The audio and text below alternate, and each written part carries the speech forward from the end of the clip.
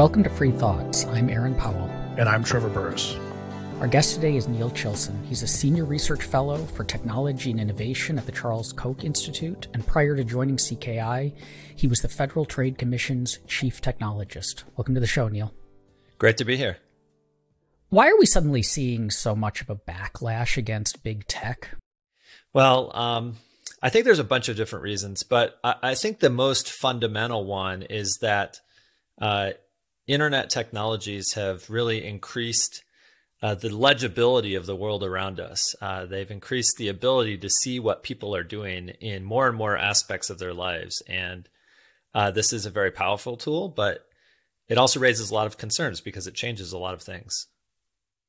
You use the word legibility, which is not your coinage. So why did you use that word? Yeah, so legibility is a word that I think I borrowed the usage from James C. Scott, who wrote a book in 1998 called Seen Like a State, which is a case study of grand government plans to change and improve society and how they often went wrong. And he does a lot of historical case studies, some which are sort of small in scale and effect, and some of which are enormous and had hugely tragic consequences. His term legibility, as he uses it, he's talking about the need for a government who's going to embark on ambitious plans to understand the territory that it's regulating. So it has a purpose for doing something, and it needs to gather data about that purpose. And legibility is the word that James C. Scott uses to talk about how government, when government increases the information that it collects, it makes that system more legible. And there's lots of examples. I can get into many ones, but I would say the main thing that he emphasizes, one of the main things he emphasizes, is that legibility is directed towards a single purpose. And so it tends to ignore every other type of information in the system that isn't dedicated to that purpose.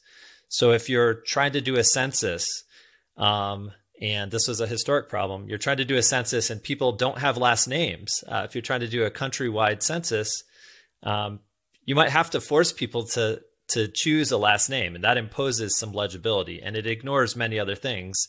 And it also was unnecessary in the small town necessarily to have a last name because people knew who you were. So that's just one small example of legibility and what James C. Scott means about it. One of my favorite examples he gives is the local knowledge of. So if you grew up in Jonesville and the next town over is Smithburg, the road that goes from Jonesville to Smithburg in Jonesville is called the Smithburg Road, and in Smithburg is called the Jonesville Road, which does not suit the purposes of a state that has, as you pointed out, some goal in mind, like to make it County Road 151 or something, which probably has to do with property, delineating property and then figure out how to tax it.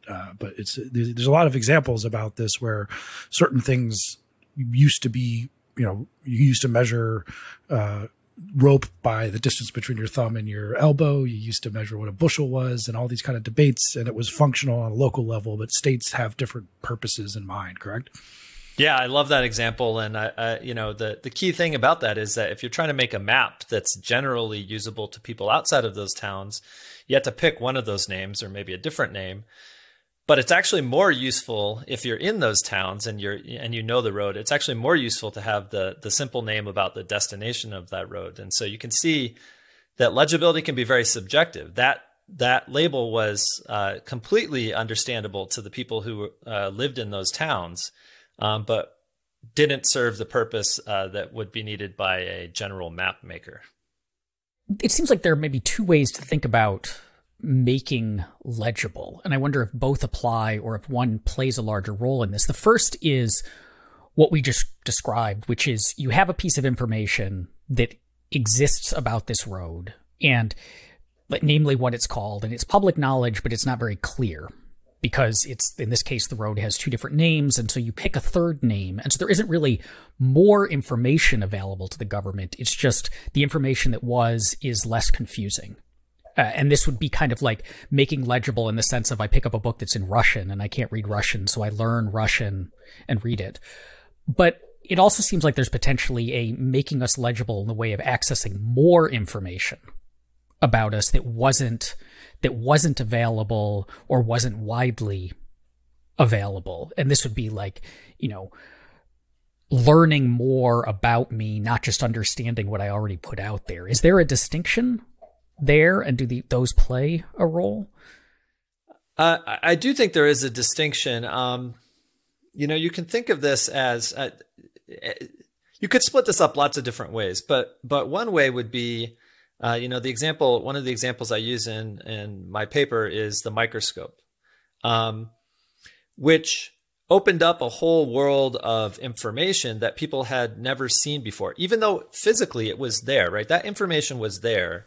It was available. The signals that were coming off of, microscopic cells of light, they existed prior to the microscope, but the microscope allowed us to see those. And I might call those that discovered legibility.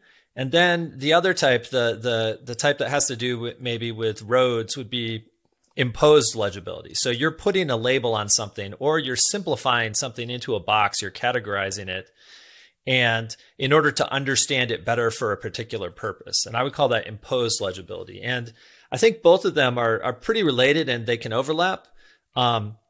Scott's book emphasizes imposed legibility because he's talking about what governments do when they're trying to pursue different purposes.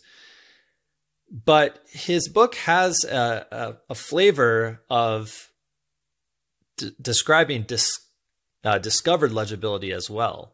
Part of what he calls high modernism, which is this relatively modern idea that governments should do much more than just collect taxes and protect from invaders and stop rebellions, which is what government did for most of history.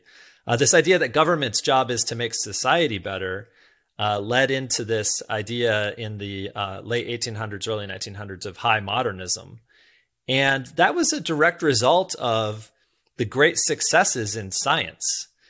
People took the scientific model of discovered legibility and they said, hey, maybe we can do this for society as well. Maybe we can understand the underlying physics of the world and design solutions that will work in a sort of scientific way. Now, Scott is pretty critical of this approach, as am I. And he points out that it's not a scientific approach. It just uses the language of science, that it is in many ways a very strong belief that we need to remake the world and that we have the capability to understand enough about these complex systems to redesign them from scratch and make them better. And as Scott points out over and over, that had really terrible consequences. Now, your paper is called Seeing Platforms Like a State in terms of internet platforms. And it struck me as I was rereading parts of Seeing Like a State this morning. And he, in the very beginning, he writes that the main reason he went toward this way of thinking was him studying the way that governments all over the world and human history have had a huge problem with itinerant people. Gypsies, for example, like people who just don't settle down or keep moving, and it just sort of frustrates them. And that's how he got thinking about this. And it seems to me, if you're applying this to platforms, broadly construed, there's a kind of an analogy there of like what's frustrating people on platforms, like what's making them, it's these people who are, not legible in a proper way. Maybe they're anonymous or something like this. So is there something that struck you about platforms that first made you start thinking to apply James C. Scott's work to this?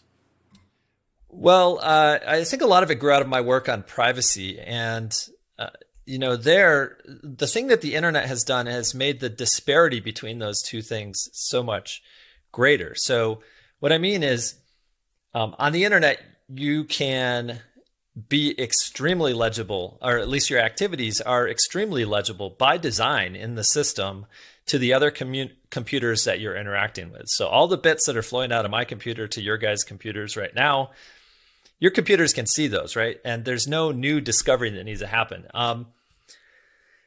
But so if you impose an anonymous communications on top of that very legible system, the disparity is really distinct, right? And so in the normal world, we have lots of places where you're not really anonymous, but you sort of are. Like you're walking around in a public square and people don't know who you are, and so you're sort of anonymous. But if for some reason people need to know who you are, or if you're like, you know, walking through the middle of the street, or you get hit by a car or something and people need to figure out who you are, they can.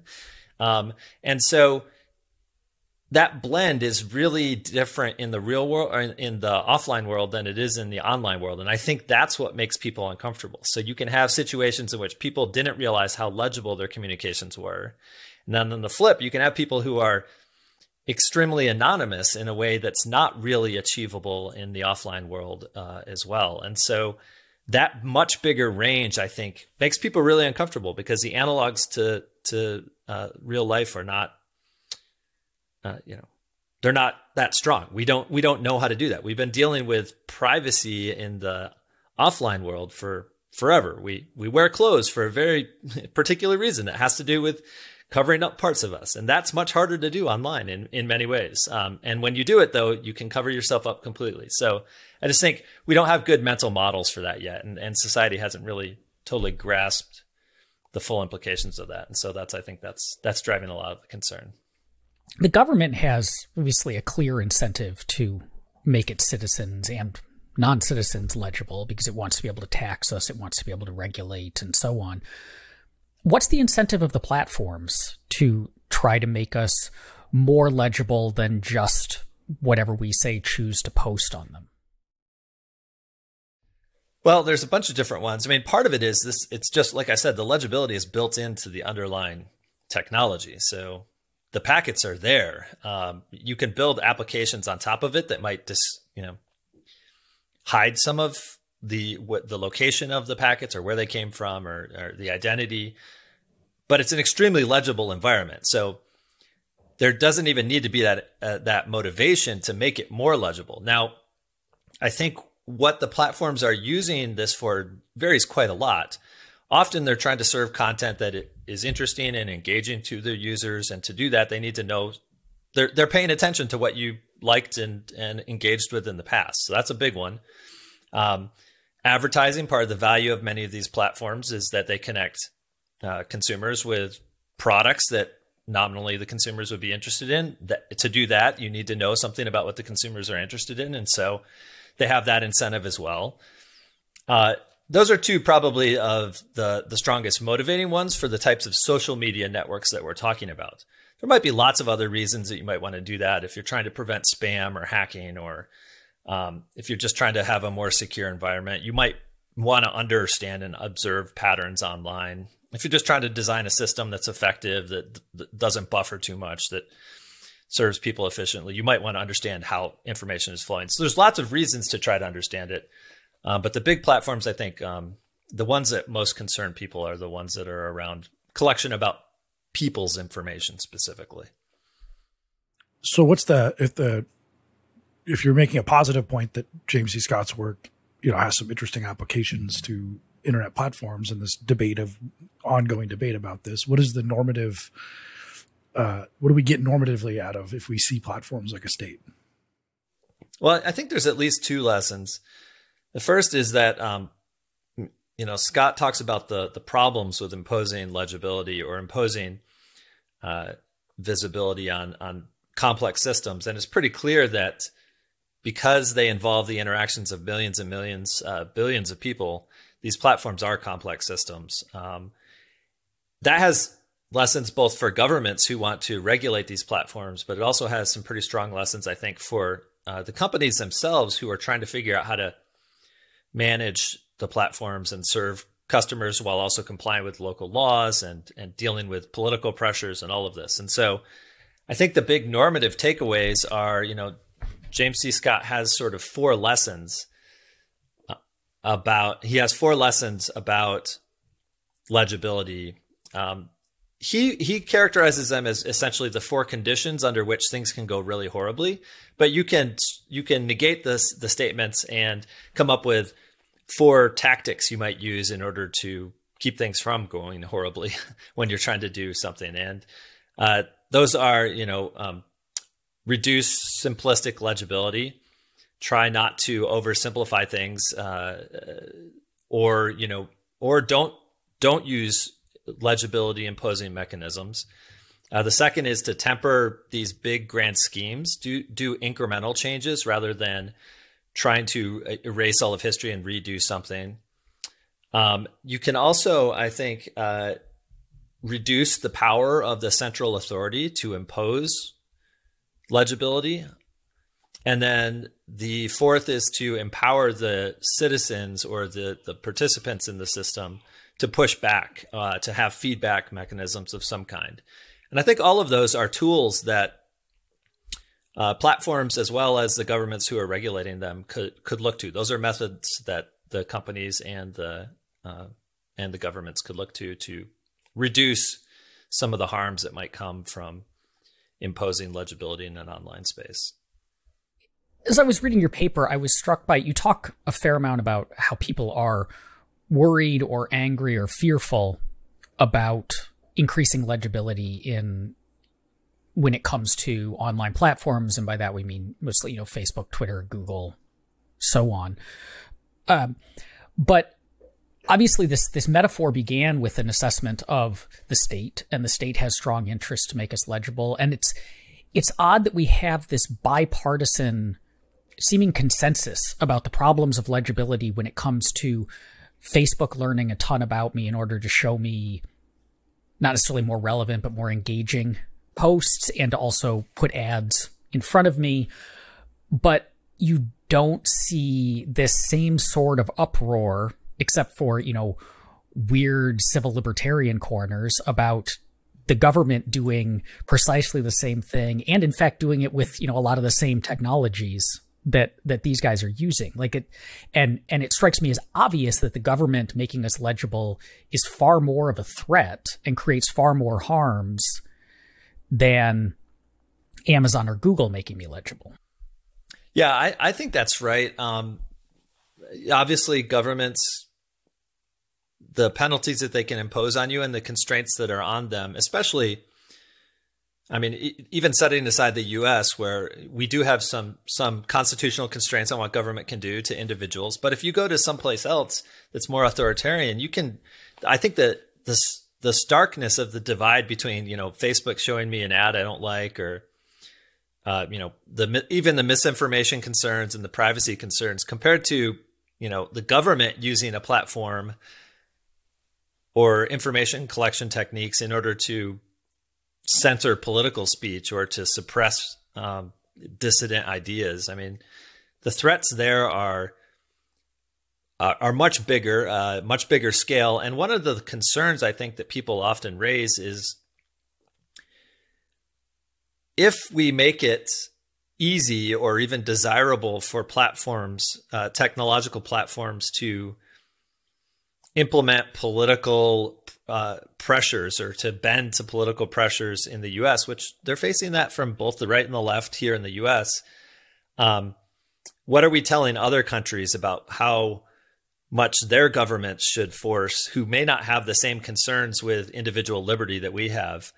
We may be giving them a justification if we in the U.S. are saying, hey, government should force these platforms to do X, Y, and Z. You can just see the huge danger of putting these types of surveillance tools in the back pockets of authoritarian regimes. And I really worry about that. It's interesting that we're recording this a day after the breaking news about the NGO group, a Israeli, basically malware company that sells software that you can get onto people's phones and then monitor everything that they're doing on them, and how, these dangers we talk about, like, it was 50,000 phone numbers were released of who we think were targets of this. And it's a lot of journalists and activists in other countries who, in many cases, were assassinated within days of having the software installed on their phones. That seems too like another reason to potentially worry about these platforms making us legible, is that we don't necessarily voluntarily set out to give all of the information about ourselves to the government. We'll fill out the bare minimum of DMV forms, but we're not excited to. but we happily give an extraordinary amount of information to Google and Facebook. And then if that stuff becomes, or we put it all on our phones, which is owned by Google or Apple, and if that stuff becomes legible, either because Apple, gets subpoenaed or because the NGO group puts malware on there, then that's a huge pot of new information that the state would have had a harder time in talking us into giving away.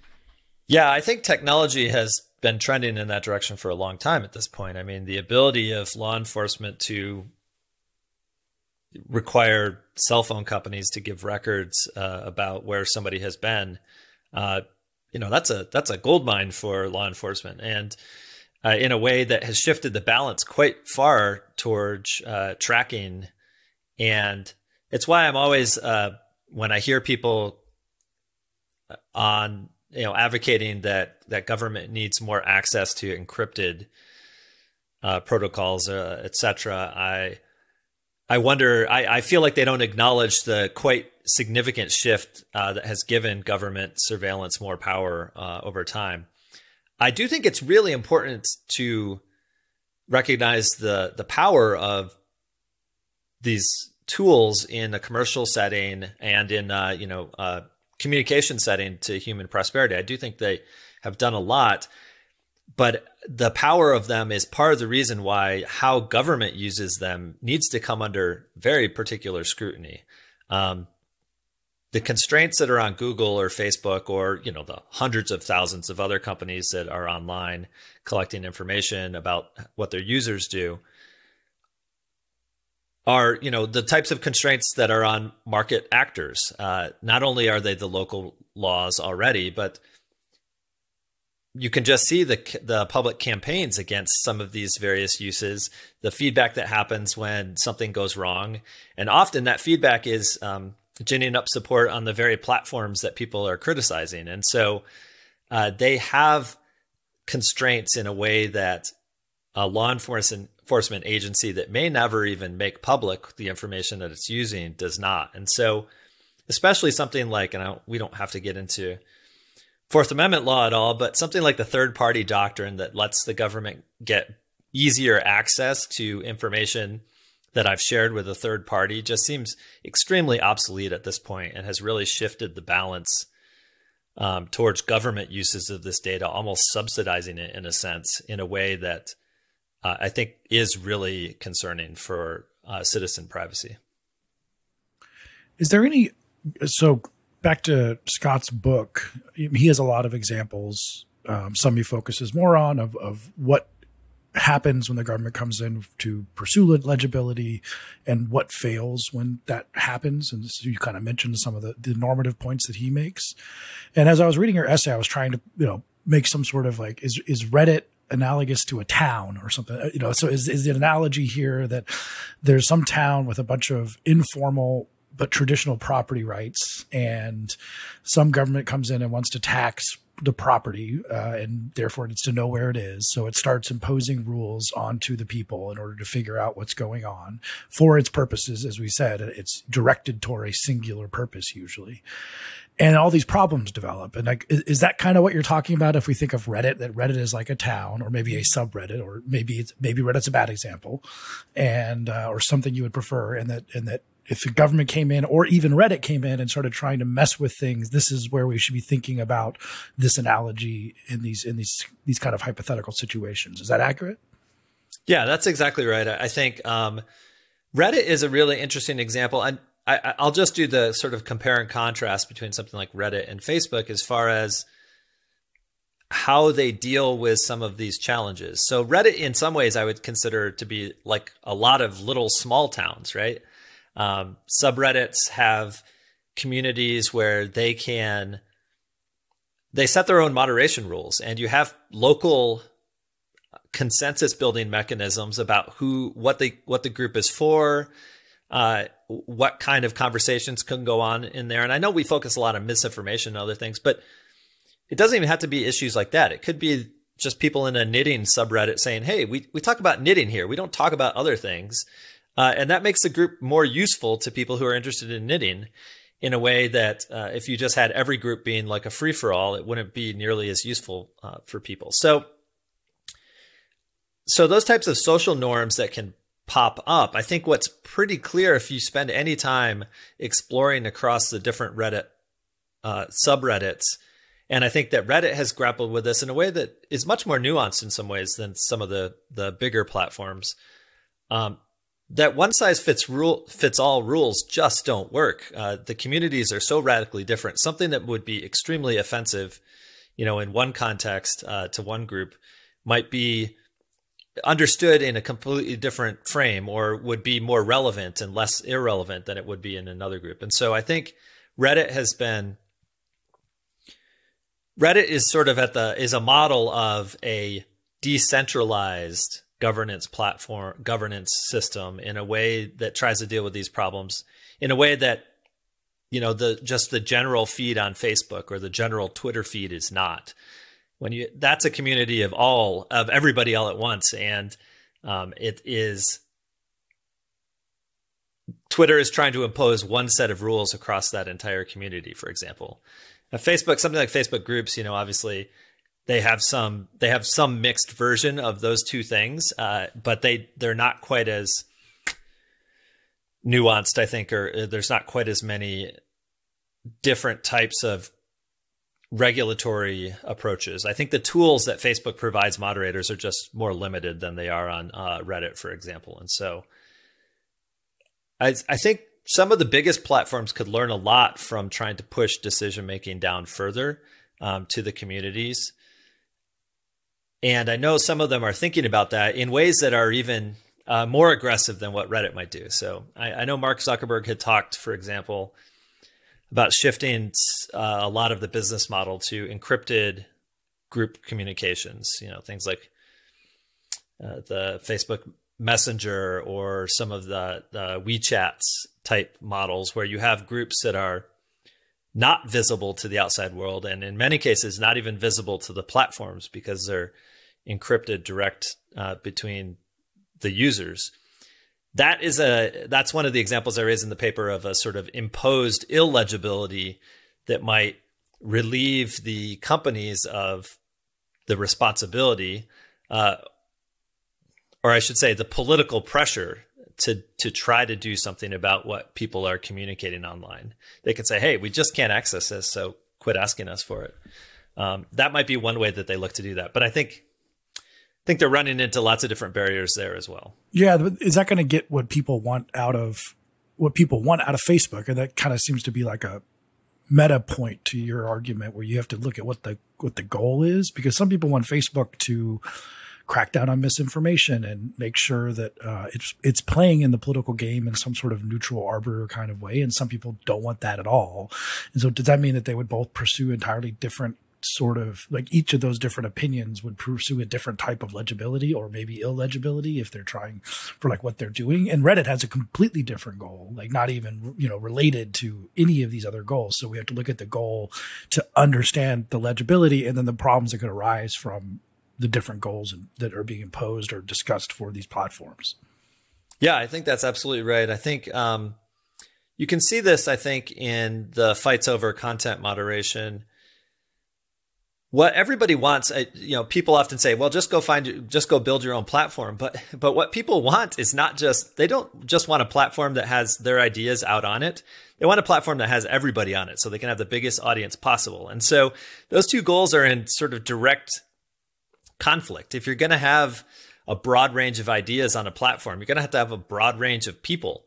And if you want a broad audience, you're very likely to be bringing in a broad range of ideas. And so I think those two purposes are in tension, where people are trying to get the benefits of having a enormous platform for them to speak on, but also want to impose some controls on what other people can say on it. These are fights that are really old, actually, in media technology. They go way before social media, all the way back to the printing press. When you have new ways that people can communicate, it is very disruptive, and politicians and people who want to shape society have long realized that being able to influence those conduits for thought and communication is a key way to control society or to affect society at least. And James C. Scott doesn't talk a ton about those types of media controls in there. Many of the impositions that he has are actually much more physical architecture, things like building constructed towns like Brasilia, and very dramatic for that very reason. But I think many of the same principles apply to trying to control information. I'm stuck to our old colleague Adam Bates has remarked too on that. Like, I don't think it's just that they want a big audience, but like the trolls want to be where the non-trolls are. So this shows up with like every time a kind of Trumpist social media thing starts up, it peters out because the Trumpists don't want to be where Trumpists are, even if it's a huge audience. They want to be where the libs are so that they can upset the libs with what they're saying. And I think that's a really strong dynamic. It's not even, it's the interaction too. I wonder if there's like we have seen the internet began as basically a series of open protocols. So it's TCP/IP that the information's going over, but then things built on top of that, whether it's, email protocol or whatever. These are just open protocols. And then usage popped up in the form of these small towns of, you had like your Usenet provider, and they gave you access to certain Usenet groups and might have certain rules and so on. And there was a lot of ad hoc common law rule formation in these places. And then we moved, AOL didn't win, but the AOL model seems to have won out of now the internet is a handful of very large platforms that all of the data flows through and we use them. Is this, and that mirrors kind of this argument about federalism versus centralization in government, and that like libertarians pushing for getting back to less centralization, more on the ground, whether it's Hayekian information or local knowledge lawmaking and so on. Is that the path then that we should potentially be looking to take, is kind of turning the internet back into just a series of protocols that people can interact on as they see fit? So the internet has moved through sort of waves in this. As you pointed out, AOL was very much a walled garden, but even before AOL, CompuServe and Prodigy were walled gardens that brought lots of people on online because they were safe, they were limited, they were easy to use. There was an incentive in that. Before that, like using a Usenet group was not super intuitive, especially setting one up. And it was like mostly used by pretty nerdy people who tended to be the main people who were online. And that's true for a bunch of other communications technologies early on. Things like CompuServe and Prodigy simplified that, brought it to a mass audience. AOL did that, but then the web blew that up, sort of, right? Like, so websites, anybody could put a website up, that decentralized this a lot. And now we still have that parallel web architecture where anybody can really set up a website for zero cost today. But then we have these, as you said, these big gateways, which are extremely useful because they have these network effects. Lots of people are on them. You can get an audience very quickly. And so those, like I said, those things come in waves. And I think what we've seen is that we'll continue to see that for certain types of uses, these platforms will be very popular. I think what we're seeing is that the challenges that they face when they become extremely popular and they become influential in I don't mean the platforms themselves, but people are able to influence ideas and influence dialogue through them. So there have been proposals to move how these platforms, for example, select what content shows up in your feed, to move that to a protocol approach rather than a single algorithm that the company provides. And when I say single algorithm, that's dramatically oversimplifying it. You can't really think of machine learning as a single algorithm. In many ways, it's a bunch of custom algorithms for lots of different people. But a protocol approach, I think Mike Masnick has written on this, and I know Jack Dorsey has talked about it, and I think even set up a project to do something like that with Twitter. I don't know where that's gone or how far it's been pursued. But people are looking at that for the very limited purpose of the Facebook feed or the Twitter feed, for example. I don't think that solves all the problems. I mean, it certainly doesn't change the misinformation concerns. I don't think really. I mean, all it would do would be sort of hide.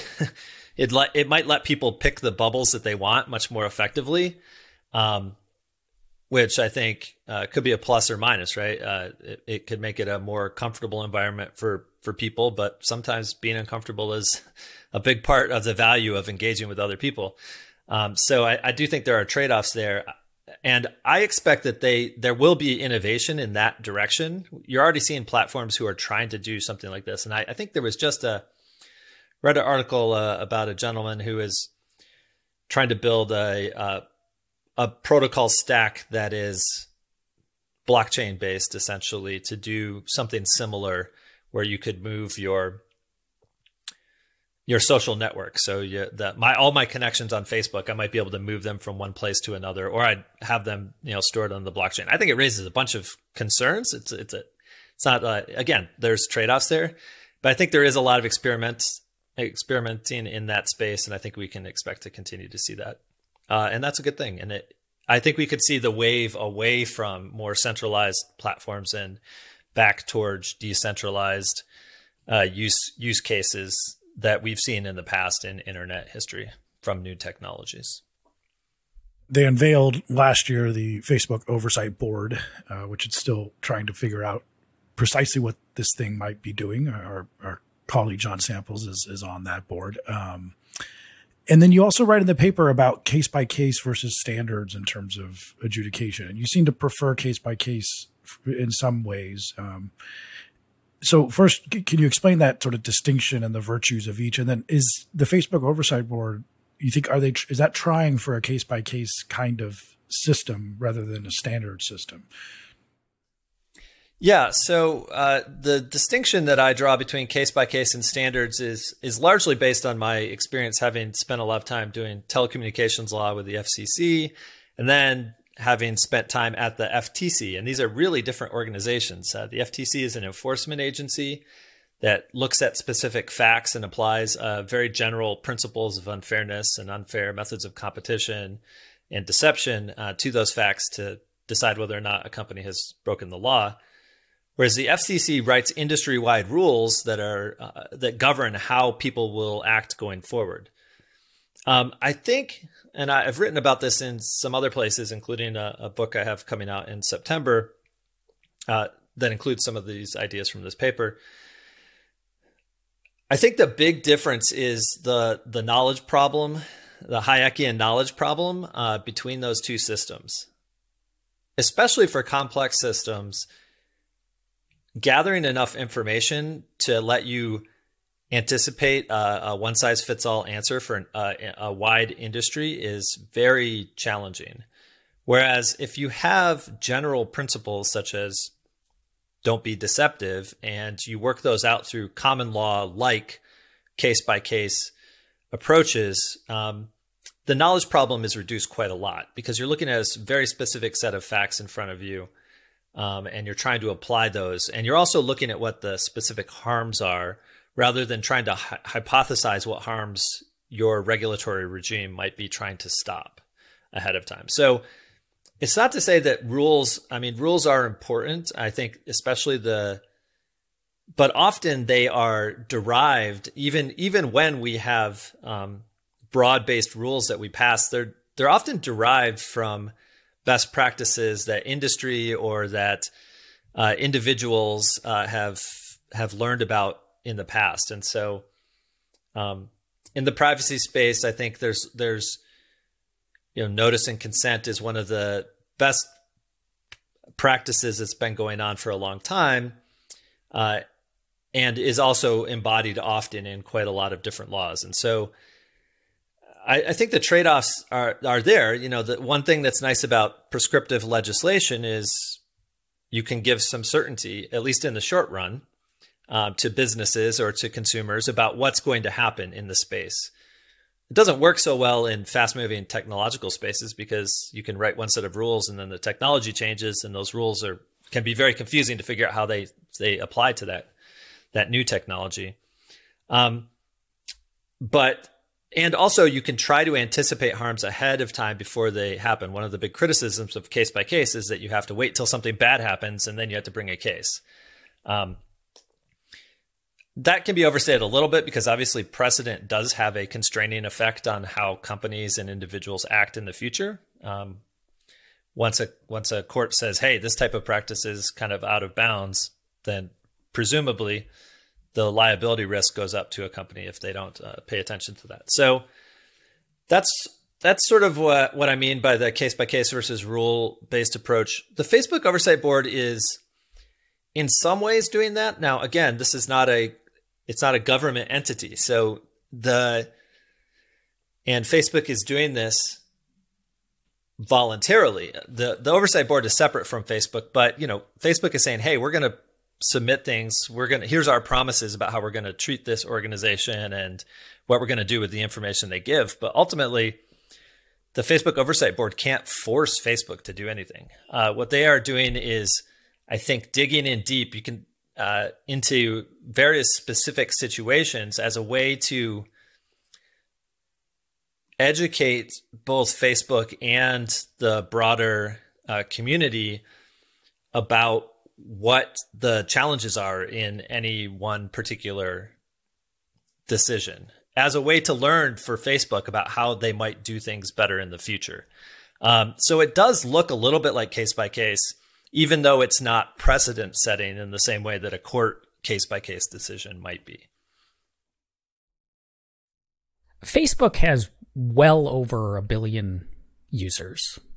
And I think that's active users, so people who are logging in daily or on a regular basis, which is a lot more than exists in the United States or Europe or wherever else. Like it's international. And that internationalness is one of the huge benefits of these platforms. On Twitter, I can talk to people in, India or Albania or wherever. But that would seem to cause problems for both legibility and either case by case or rulemaking, in that on the legibility side, it's these platforms, what they're trying to govern is interactions between people. And there's legal implications to that, but there's also social implications to that, because their business is getting people to use the site and want to use it and want to come back. And so it has to be socially satisfying to them. But that kind of stuff varies tremendously across countries and cultures. And so what is acceptable in the United States is not acceptable in Saudi Arabia from both a legal standpoint and like a social, morality standpoint, just moral, like mores, I suppose. And so even if you learn what those things are, it doesn't necessarily help you solve this meta problem. And then on the case by case, it seems like 1 billion users posting who knows how many billion posts every day means that case by case is just simply impossible on all cases. You have to pick and choose. And, the Facebook board took months to make a decision on a single case in the Trump instance. So it doesn't scale to the size of the platforms. And you can have, multiple competing interests in the form of India says you can't criticize the regime in the government in the US. That's our God-given duty. And so how do you deal with it's one thing when a state is trying to regulate the people within its geographical territory and it can just do this top down, but top down doesn't seem to make sense on a global level. Yeah, it really doesn't. This is a problem and an opportunity, I would say, in some ways. Obviously, when you have competing ideas about, like you pointed out, India doesn't want to criticize the regime, but maybe a more classic example is, Germany bans posting of Nazi memorabilia, even on to sell or to collect or even to criticize often. And those types of restrictions, I think, can be hard to figure out how you might apply them across many different communities. And that's why a decentralized approach does make a ton of sense. One of the big problems for these platforms is they could have hundreds of thousands of users in a place where they don't even have a single content moderator who knows the language, right? Or even if they know the language, they don't know all of the social context to know when something is satire and when something isn't. And so the more you try to centralize that, Facebook has something like 30,000 content moderators, and it's clearly, like to your second point, not even close to enough to be scalable to encounter. You're always going to have tons of content that is under enforced, right, by their community rules, as determined by their community rules, and you're always going to have tons of mistakes that are made just because the volume is so high. Part of that, I think, is one of the lessons from seeing like a state is that this is just a situation, and the only scalable response is something that is highly decentralized. And social norms are things that are like that.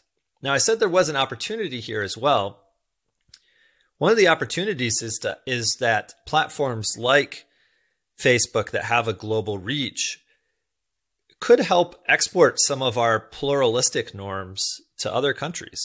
There is the opportunity to do that. And I think that largely when you see these platforms pushing back against censorship from the government in other regimes, they're trying to do something like that. I don't think they get very much cover for that here in the US. And in fact, I think a lot of the attacks that have been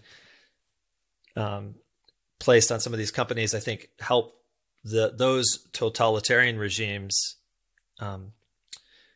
point to examples about how the U.S. isn't standing up to its own standards in some of this areas. So I do think there is an opportunity to build more tolerance and pluralism online. I don't think it's one that the companies have pursued very thoroughly. It's one that I think is challenging, but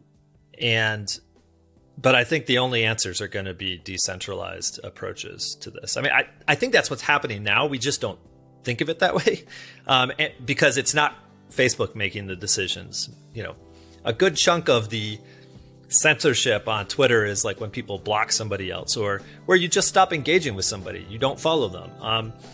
These are the types of billions and billions of decisions that are being made every day that are changing the media environment online for each individual and overall, but they're not centralized. And I think we only notice the ones that are centralized, and those are the ones that raise the biggest problems, as you pointed out.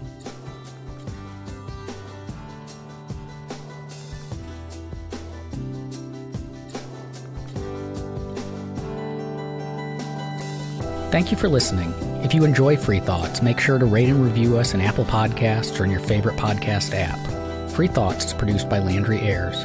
If you'd like to learn more about libertarianism, visit us on the web at www.libertarianism.org.